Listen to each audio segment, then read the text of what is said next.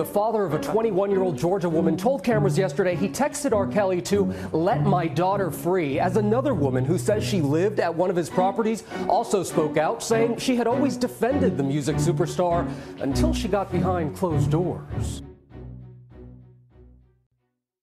My daughter's severely brainwashed. The parents of one of those women coming forward in a press conference Monday, they claim they met the famous singer and producer in 2015, Kelly offering to help their then 19-year-old daughter break into the business. But they say once she started spending time alone with him, she changed, not seeing them since December of 2016 and only communicating in a few short texts. My daughter is being held against her will. She's brainwashed to the point where she says anything that he asks her to say. Timothy and John Jalen Savage filing this December 2016 police report in Georgia, obtained by ABC News, saying they believe their daughter is a part of the R. Kelly cult and that she is stuck and in trouble.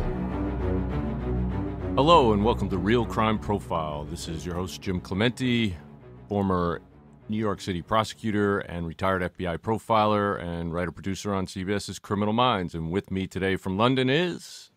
Laura Richards, analyst, advocate, and founder and director of Paladin National Stalking Advocacy Service. And I'm Lisa Zambetti. I'm the casting director for Criminal Minds, where Jim Clemente is my colleague. Today we're going to be talking about a insidious crime that has been going on for over a decade that we know about, probably more. And the basis of it is an arcane set of laws. You want to tell us about that, Laura? Yeah, we're reading about some of the laws here. It says that parties in California, Colorado, Kentucky, Louisiana, and Texas may get married at any age with parental consent. And in Kentucky, the consent of a judge may also be needed. And in Texas, marriage is not allowed until under the age of 14 for males and 13 for females. So although the rules do vary from state to state, you can get married with parental consent when you're much younger than in the UK, which obviously the case that we're going to talk about in particular, this has very serious repercussions and is the reason why this person's been getting away with it for, I think it's actually almost 2 decades, Jim C., depending on when you go from in terms of, who discloses first. Yeah, I agree.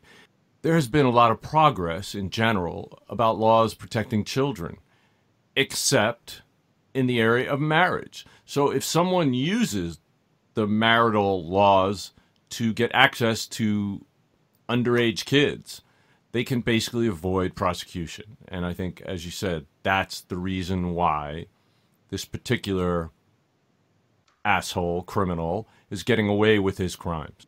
I was just going to say, they can groom the parents as well, which we see, we've been talking about shows and institutions where adults, numerous adults use child sexual exploitation and different tools and tactics on children. But there's also those predators who groom and manipulate the parents as well. So if parents' consent is the key thing and around, state to state, therefore they can always get into the parents and brainwash them into thinking that they're a great individual. And of course, this is somebody who has done that too. So it's really very concerning, and particularly when we see that affluence and influence seems to play, again, a key part in allowing this person to have gotten away with it for so long. It's just unbelievable when you look at how many times girls and women have made disclosures about him. Yeah, so as a resident of California almost my whole life, this really shocked me because we all know that it's illegal it's statutory rape to have sex with anyone under the age of 18. However, if your parent is consenting to a marriage, there would be no minimum age in California that you couldn't marry. You could marry an 11-year-old. You could marry a 10-year-old. That means you can be having sex legally, am I right, Jim, yes, with a 10-year-old if the parents are consenting to a marriage. And the only reason I even know about this is because last month, State Senator Jerry Hill was seeking to amend that California marriage law to close that loophole. And I had no idea that there was such a blue law, as you call it, on the books until this senator came forward to try to close that loophole. And this is all going to lead into our conversation that has made headlines this week about the singer, entertainer R. Kelly. And the biggest problem that I have is people supporting, just because someone is a celebrity, people supporting this kind of behavior that is clearly a textbook case of coercive control, a textbook case of someone taking advantage of people because they want to be close to a star or because they want to become a star, and they will basically demean themselves and be put in a position where they are completely controlled, their entire life, their entire behavior, and they're used sexually and otherwise. It's just reprehensible. It is. And like you say, Jim C., this is coercive control. Other people call it a cult, in inverted commas, but actually this is exactly what coercive control looks like. It's an indoctrination, a brainwashing, a limiting of somebody's space and actions. It's about somebody micromanaging another person and closing down their options. And of course, Robert Kelly has done that to many girls and women. And like you said, he basically bases it on the things that they need and want. And so he will give them, attention and take their mobile phone from them and give them a mobile phone with one number on it and with numbers that he agrees that people can call, and controls what they wear and what they eat and having sex with him. And this is multiple girls and women at any one time. And these young girls and women have been targeted by him. Targeted using his fame and his status and his standing.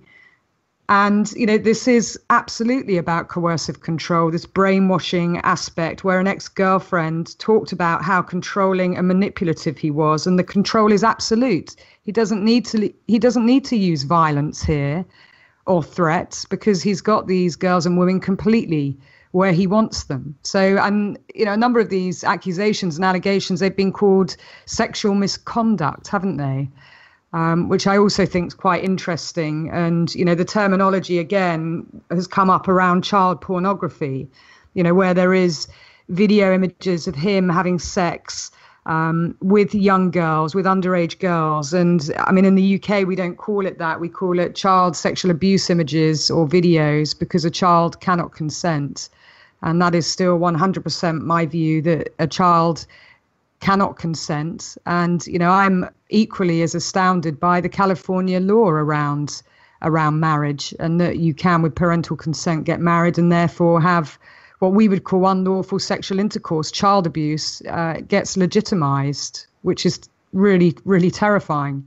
One of the things that angers me the most is the people who have enabled him to continue this behavior. And he actually, what is reported by Jim Rogatis and others, is that R. Kelly actually goes back to his old high school, where he did not graduate, but where he went to school. And one of his teachers, who teaches choir, would invite him to see the girls in the choir sing. And he could basically handpick any of those girls and contact them later and encourage them to drop out of school and come live with him so that he could support their careers. And this choir teacher is aware of his background, but he's obviously so supportive of the school, and he, maybe he's got her convinced that he's not a bad guy, but she basically is almost pimping for him. That's outrageous. I mean, that's just like the what we're talking about in The Keepers. I mean, we're an organization that's meant to protect these children is actually assisting in their victimization.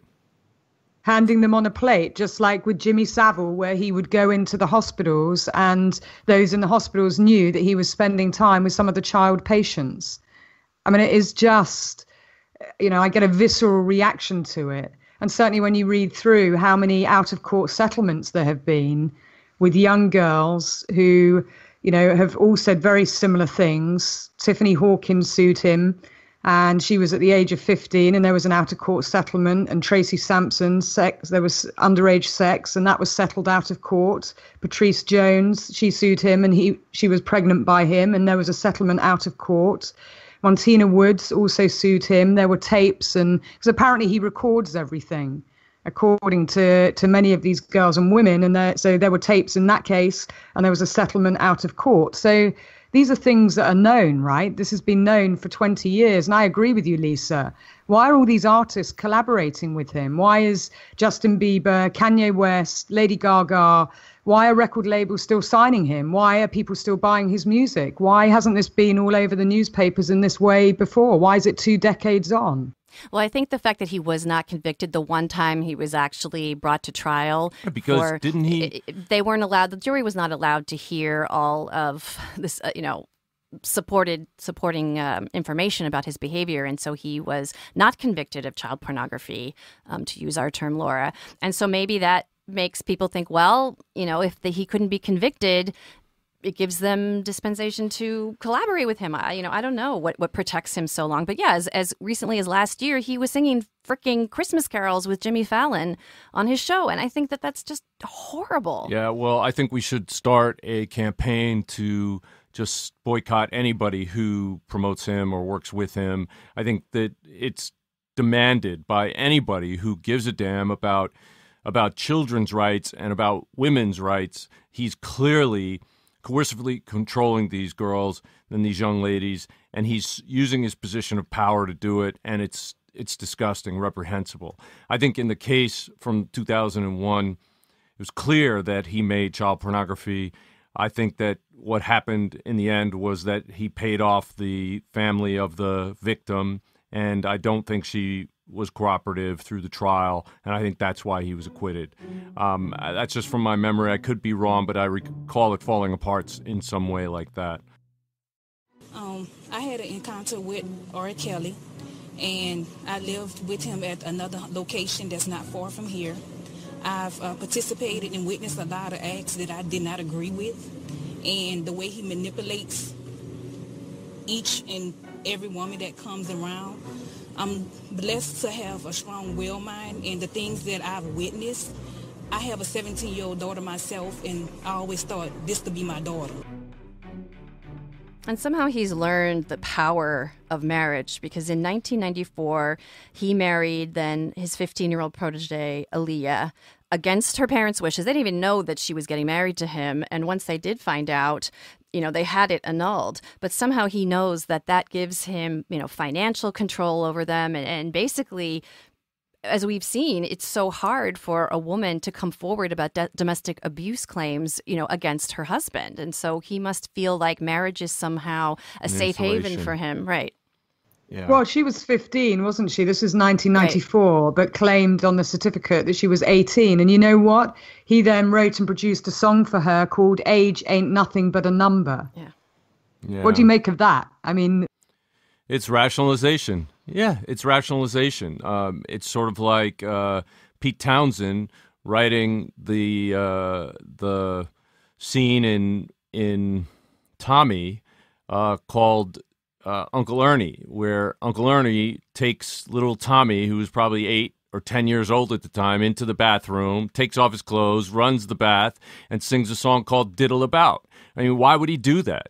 Why would anybody put that in a rock opera? Well, what if you want to cover the fact that you are sexually interested in children? What if you want to cover the fact and get it sort of rationalize the behavior and say, hey, it's not so bad. Everybody loved this rock opera, so they're tacitly approving of this scene. And I think later, when he was caught actually purchasing child pornography online, he actually was made to register as a sex offender. R. Kelly should be a registered sex offender as well. And I think if enough women come forward, this will be a Bill Cosby type situation. I think he's got probably just as many women and kids that he has coerced and manipulated and taken advantage of and sexually abused.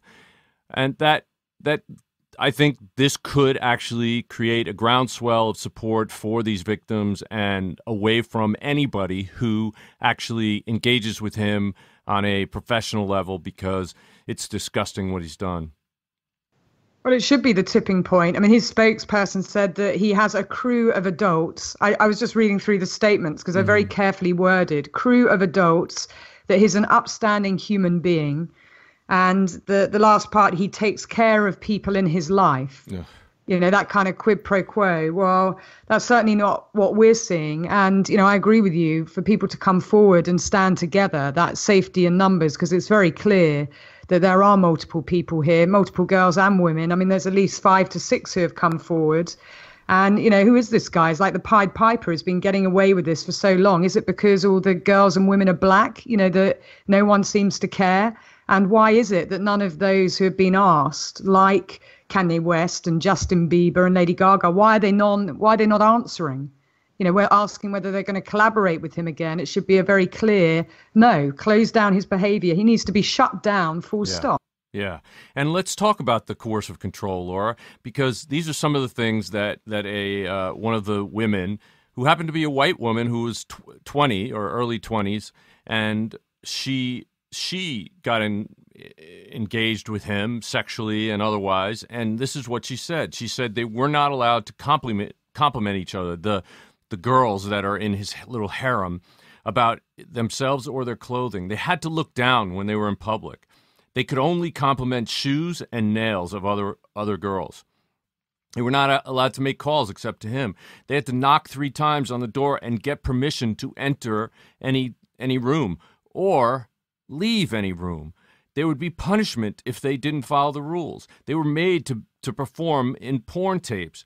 They were made to have sex with each other. And if they weren't actually enthusiastic about it, they were punished. One girl was punished by being made to run laps around this room completely naked with a chain around her neck and be apologizing to R. Kelly, saying, I'm sorry, Daddy, and I should have been more enthusiastic, that kind of thing the whole time. I mean, classic coercive control.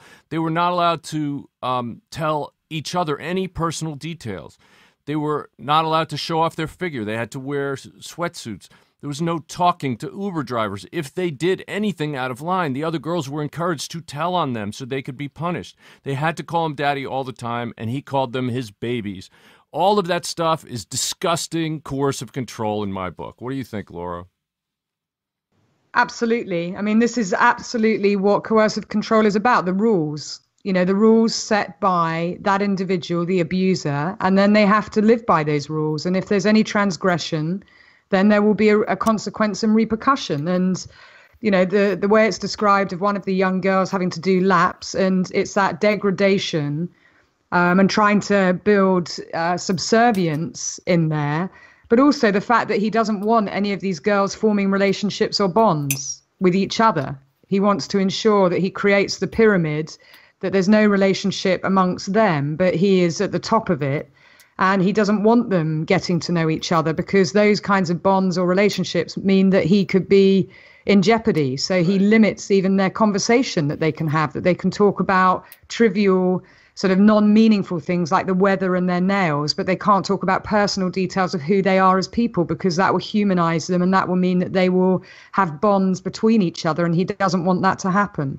I mean, it just makes me really angry, because this is sort of the type of brainwashing that Don Hennessy talks about, which I absolutely agree with, this kind of indoctrination, and Professor Evan Stark, who we had on the pod talking about coercive control. And, it's in plain sight that some of them don't see themselves as victims, of course, because they might think that they're getting what they want, which is his attention and the chance for fame themselves. And it's these kind of false promises where he's just keeping them all where he wants them for his own sexual needs. He will wake them up and tell them to have sex with each other and tell them the style of how he wants them to have sex with each other. And as you said, or with him. And if they don't do it enthusiastically enough, or they don't look like they're into whatever role play he sets for them, then there's a punishment. I mean, this is no way to live. This isn't, this is a breach of their human rights, full stop. And they may not even realize that. Well, that's been the big frustration for their families, because of the women who currently now, as we speak, are under his spell. The girls are now above the age of consent, and they claim that there's nothing wrong and law enforcement cannot do anything about it. They've had welfare checks from the police where everything looks fine, and they just the police seems like their hands are tied. I mean, can you explain how there's any other recourse for them if the girls themselves are not complaining? But the parents, you need a coercive control law. I mean, very simply, if you had the coercive control law, then the legislation would be there. And these cases, I mean, Jim, you weigh in because there may be other things in, U.S. state law that could be looked at. But these were exactly the sorts of cases and the types of behavior, these rules and this governance and this micromanagement is exactly the reason why we brought the legislation in. And so here we can prosecute cases like that. 51% of victims don't know that it's a crime in its own right to start off with. And, once you talk to them about the detail of it, and there are very clear practical points to prove, there's very clear things here that show that this isn't their own free will. This is an indoctrination, a brainwashing, and the micromanagement and the rules. And they think they're getting something out of it, but this is no way to live at all. This is complete exploitation of vulnerability. Right. And unfortunately, in the U.S., we don't have a coercive control law, so we can't do anything about that part of it. The only thing we can do something about is these girls who are under the age of 18 that he's having sex with, and depending on where they are, that might be 16. But if he is taking pictures of anybody under the age of 18 sexually that he's not married to, then, well, even if he is married to them, if he's taking pictures or videos of them, that is production of child pornography. That is a federal offense, and he can be prosecuted federally. So I would call on any federal prosecutor, any federal agent who in any of the agencies that investigates child pornography offenses to look into this, because clearly he's done this before. He continues to do it. He will keep doing it. He will keep victimizing children. And as long as he gets away with it, that's going to be a poster child for every single other pedophile and producer of child pornography who wants to do this and will rationalize this kind of behavior. It's just disgusting to me that he can do this. But on top of that, what we can do is also go after him for actually having sex with girls under the age of consent in those particular states. He travels around, he has tours, he has sex with women while he's on these tours, probably girls who are under the legal age as well. And I think that somebody has to have a very watchful eye on him and who he's with. And I think if enough of these girls and young ladies come forward, that there will be a groundswelling of support and people will actually go after him criminally. In the meantime, we can hit him where his pocket is, and that is by not allowing anybody, not paying anybody who actually cooperates with him, who collaborates with him, who uses the songs that he writes or writes songs for him or performs with him or does tours with. None of those people should be supported at all, because they need to know that their consent to what he's doing is actually harmful to women, it's harmful to children, and therefore harmful to everybody. What's really sad. They're complicit in it, aren't they? They will be complicit in it, and someone's silence actually colludes with it. And this is about sexual coercion and vulnerability. And people do need to make a stand. And, like you said, Jim, hit them where it hurts, which is in the purse, first of all. And, the second part, if there are criminal offences here, then they should be looked at rigorously to see what offences there are when someone's preying. This is child sexual exploitation, sexual coercion, coercive control, vulnerability. There's so many aspects to this, and should be looking to shut him down on every front. And it can be done, but there has to be a will. And I think, the public, there does seem to be quite a lot of public outrage about it. And it does seem that the tide has turned. And I really hope that people do have their voices heard here. Wait, hold up. My daughter want to say something.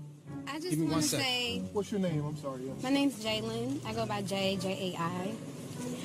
I just want to say, Joycelyn, I love you so much. What R. Kelly has done to you, nobody, I don't mean nobody, needs to go through what you've been through and what them other girls been through. I love my sister so much, and I just want to see her how she used to be. When Joycelyn left to go to college, everything changed after that. Everything. And it's all because of this monster, R. Kelly. He needs to get what he deserves, for real. Like, everybody knows that he is a pedophile, a rapist, everything. That's it, guys. But these parents, they have gone to the police. I mean, that's what the reporting says. They have gone to the police. They have gone to the FBI. And sadly, now they just come straight to the reporters, because that's the only way that it seems like anybody knows about the possible crimes that he's doing. Well, That's why this is in the news right now, because those parents went to Jim Rogatis and told him that this is still going on 16 years later after his original reporting in the Chicago Sun-Times. It's still going on, and he is the only one who's been able to get any attention on this, even though everybody in the music industry knows. I mean, of course they know, just like they know so many other things. We had the same with Jimmy Savile, and it took a long time. Some police forces knew what was going on. It took a long time to get that tipping point. I mean, sadly, he was dead by the time it all came to light. But the fact is, the groundswell does happen, that tipping point, and people do need to, people in his inner circles who break allegiance and loyalty over time, they need to speak out. These are young girls. What if this was your daughter? I'm not talking about those parents who are already coming forward, but those security guards and those individuals that are part of his inner circle, his lawyer, people who know on the inside what's going on here and that this is not right. This is criminal behavior. This is somebody who's preying, at the very least, this is sexual coercion, taking videos, and multiple sources have said that he takes videos, he takes pictures of these young girls, he records everything. So that material and information is there somewhere. Well, apparently he shows these videos to the men in his crew. So he is, maybe by involving them in it, they feel like they can't speak out, because then they're entrapped, they're aiding and abetting. Yeah. Well, that's how abusers also work, is entrap other people in it, and therefore you create the kind of code of silence. But people do need to stand up and be counted on this one. This is a guy who shouldn't be working, and we shouldn't be buying his records, and records labels shouldn't be producing him. All right, so let's make a list, and we'll post it on our Real Crime Profile feed and our Facebook page of all the artists and all the people that are collaborating with him and colluding with him on these horrific things that he's doing. You have to boycott them if you're going to hurt him. You have to boycott him as well as anybody who will work with him. We have to shut it down. We have to write letters to all the networks that might be showing him, allowing him onto their shows, all the venues that are allowing him to tour at. I think we have to do that. We have to get together as a group and just pummel them with mail outing him for what he is, a coercive, controlling, child molesting asshole. Manipulative, narcissistic, entitled abuser. But also as parents, I mean, come on, we have to take some responsibility here and get the stars out of our eyes and stop allowing our children to be put in range of these people, because a lot of parents think, oh, no, I'm going to be with my kid this whole time and all these rumors about this celebrity aren't true and I'm going to be there in case anything bad happens. And that just does not happen. They are easily spirited away from their parents' control. And sometimes the parents look the other way because they don't want to believe it. I mean, how many times have we seen this happen? And I don't want to mention the other celebrity who got away with this for a very, very long time before his death. Parents they want to help their children who they feel are talented and help them fast track to fame. And they just allow these stars to get their clutches around their precious children. And we just have to, look at reality and stop allowing that access. There's a call to action there. And, I think we've laid it on the line very clearly. And we're obviously very angry about it, but it is a call to action, isn't it? And people have got to put get their voices heard, but you've got to take action, and we'll start the ball rolling. And, there are journalists who are doing that too. So it has to be that tipping point. You create momentum, and then you've got to keep pushing. And I hope that law enforcement do look at him very closely and put him under the microscope to see what offences there are and what evidence there is, get the prosecutors involved early and try and problem solve it. Yeah. And when victims are brave enough to come forward, to support them, to make them feel like they can speak out without public humiliation, without backlash, I think it's very scary to come out and tell your truth when you're surrounded by such powerful people. And so we have to somehow create the space where they feel like they can. Yeah. How do we do that? And I think we also need to create a situation like with Bill Cosby where when people come out, they get together, there's force in numbers. I'm sure that there are people within the statute of limitations who have been victimized by him, who have been paid off by him, who could still help bring him down, because that's what needs to happen here.